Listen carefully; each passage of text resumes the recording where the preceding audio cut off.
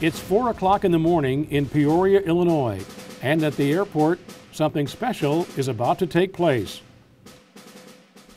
Dozens of war veterans gathering to embark on a once-in-a-lifetime journey. Yeah, I got it. The Greater Peoria Honor Flight is about to take off for Washington, D.C.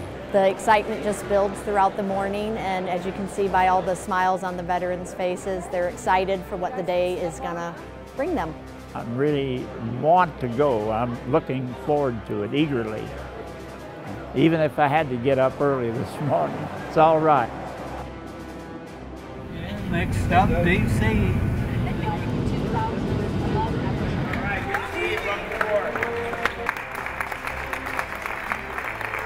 The Honor Flight provides at no cost to the veterans the opportunity to see the memorials that the American people have built to honor them on our National Mall. World War II veterans get top priority for the program due to their advancing age. 3 words. God bless America. December 7th, 1941.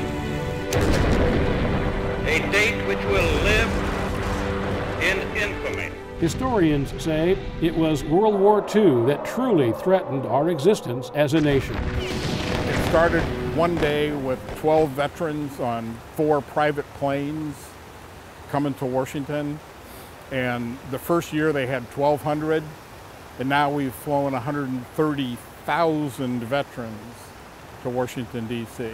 This is the greatest day that we could ever spend together, honoring those who gave up and who fought for this country.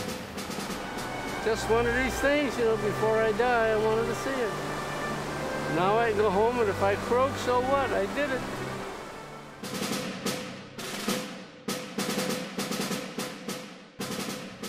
According to the Department of Veterans Affairs, our time to honor these brave men and women is running out.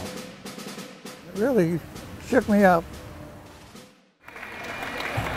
That's why groups like the Greater Peoria Honor Flight and more than 130 hubs across America are working tirelessly to honor our heroes in a meaningful and wonderful way.